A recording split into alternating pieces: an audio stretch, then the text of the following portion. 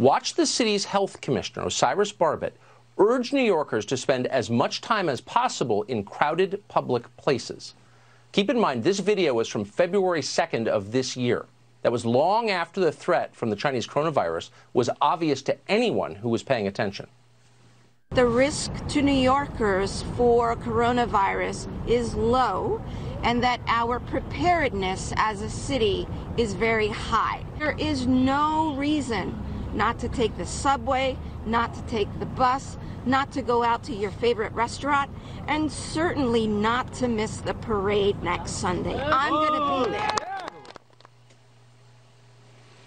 Take the subway, go to dinner, people cheer. They feel good about themselves. Future generations, though, are going to watch that video with their jaws open in disbelief. They'll watch this performance from State Senator John Liu, too. Liu suggested that people who might be concerned in any way about contracting a deadly disease, or who might be interested in where it came from, must be, and you guessed it, bigots. But there's really no need to panic and to avoid activities that we always do as New Yorkers. We are a hardy people. As an Asian American, I've been somewhat disturbed, if not outright appalled, at some of the comments or gestures that I have seen. Diseases originate from anywhere or from particular places in the world. Now we know it was infecting the public with disease. But at the time, sentiments like this were universal among big city public officials. State Senator Brian Kavanaugh, for example, decided to embark on a crusade against what he called misinformation, a euphemism, as it so often is, for accurate information.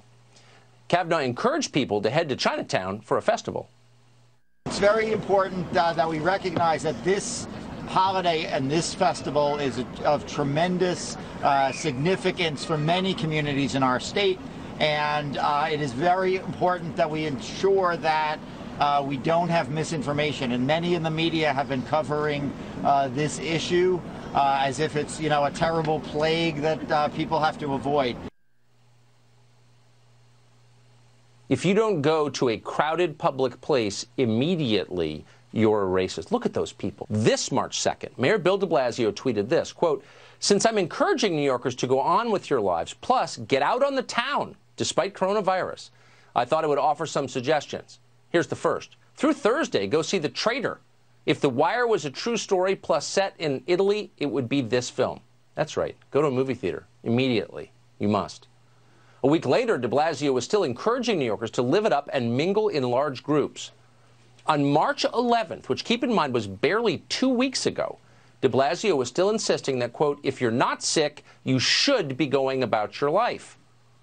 That very same day, the NBA announced it was suspending its whole season.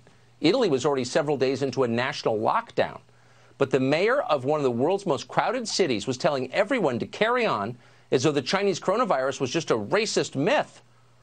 Soon after that, people in New York inevitably started to get sick, in some cases very sick, in some cases they died.